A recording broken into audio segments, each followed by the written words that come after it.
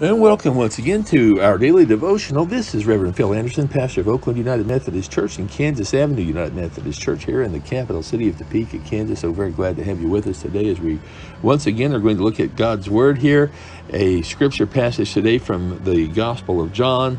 And we'll just have a good time visiting, and we hope you can find a spot where you can just kick back and relax. Like I've said many times, grab a cup of coffee, some tea, maybe some water, whatever you want to drink, but just sit back and enjoy. You know, we sometimes, I think, make things a little more difficult. I think God wants us to enjoy His presence. I think He wants us to enjoy His Word. And, you know, when we're in God's Word, we're in God's presence. So this is the beauty of the Scriptures. Every time we read them, we get something new out of them. And as I've said before, these are not intended as in-depth Bible studies. They're intended only as our chance to get together, to visit, and to hopefully encourage one another through our mutual love for Jesus. So with that being said, let us have a word of prayer as we start our session today, shall we?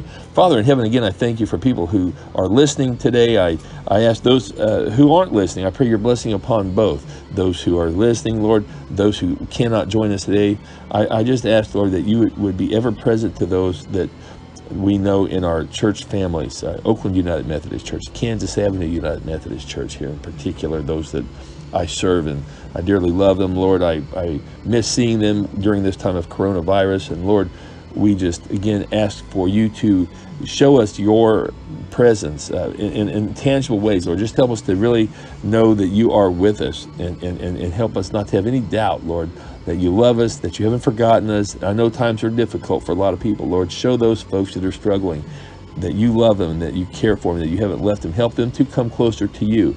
Because, Lord, we know that if we draw near to you, you will draw near to us. So, Lord, that's my prayer today, that we will, through this time, through these next 10 minutes, we will draw close to you, because we know, Lord, the promise is that if we do that, you are going to draw close to us. Lord, we thank you for loving us, for being with us, and for never leaving us or forsaking us. We pray this now in Jesus' name. Amen. Well, again, this is Reverend Phil Anderson with you today. I'm so very, very, very glad that you're here. Just thrilled that we can have these times together. And today we're going to look again at the 14th chapter of the Gospel of John in just two verses, verses 25 and 26. Jesus Christ is speaking to us. And, you know, a lot of our discussions of late has revolved around the Holy Spirit. And so today will be no different. We're going to talk about the working of the Holy Spirit. And so let's look at it right here, shall we? All this I have spoken while still with you, Jesus says here. But the Counselor, the Holy Spirit, whom the Father will send in my name, will teach you all things, and will remind you of everything I have said to you. And then listen to these verses. This I want to add one more verse. Sometimes I think we're cutting these off too soon. There's only two verses on here. I'm going to add this next verse. I just think it's right on for what we're dealing with. Peace I leave with you. My peace I give you. I do not give to you as the world gives. Do not let your hearts be troubled, and do not be afraid.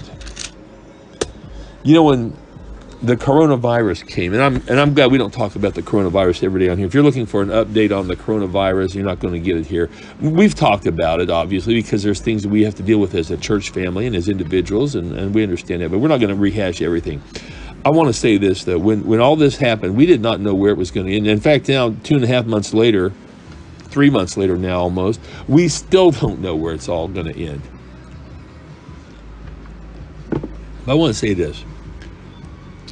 My encouragement all along has been, when we have tried to make the decisions that we believe God had given us to make with regard to shutting down the church and doing things that just seemed like they were a little bit extreme. As we found out, they really were not extreme at all. But I always tried to reassure everybody, and I still do this today. We did not act out of fear, and we did not act out of a sense of panic. We did what we believe God was telling us to do in terms of trying to protect each other, to be healthy, and to be safe. That's it. But there's never been any fear. God's in control. Why would we fear? And we have to sometimes remind ourselves how God is always with us and how He loves us. He is not going anywhere. He is as much with us today as he was a year ago, before we even knew anything about the coronavirus and the pandemic that we've been facing now. So my point is, God is the same yesterday, today, and forever. We go through changes, perhaps. We may go through difficulties. We go through challenges. That's part of life. But don't, for a second, please, friends, don't doubt that God has changed all of a sudden. He hasn't changed. He's still the same. You know, there's a song back in the 70s called Still the One. And you know, God is still the one. Jesus is still the one. He's still the one who loves us. He's still the one who's with us. He's still the one who's true through and through. And we can count on him and totally be 100% safe when we put ourselves in his hands. That's how Jesus is. He ain't going to leave us. He ain't going to forget us. He's not going to forsake us.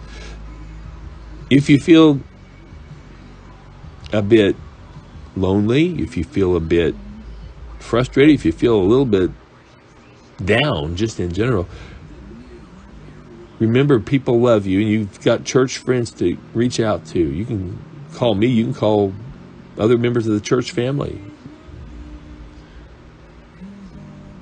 But remember, people love you. But more importantly, you can turn to God's Word. And you can be reassured throughout the Scriptures that God loves you. And He is with you. Now, this today is fantastic because, again, we've been speaking about the Holy Spirit and all the different things the Holy Spirit does. I've said before, I believe the Holy Spirit gives us insights. I believe He gives us wisdom. I believe He gives us revelations. I believe He gives us ideas and concepts and thoughts. Really, there's no other human explanation. Where did these come from? I believe they came from the Holy Spirit, the Spirit of God, who's active in our lives. But you see, the Holy Spirit is also a comforter. He comforts us. Don't you think it's important that every human being has a comforter? Some of those folks that act so big and bad, you know, they probably need a comforter too. But He's also the counselor. Many of us need a counselor. We need someone we can confide in, someone who can point us in the right way, the right direction. Jesus Christ is our Savior.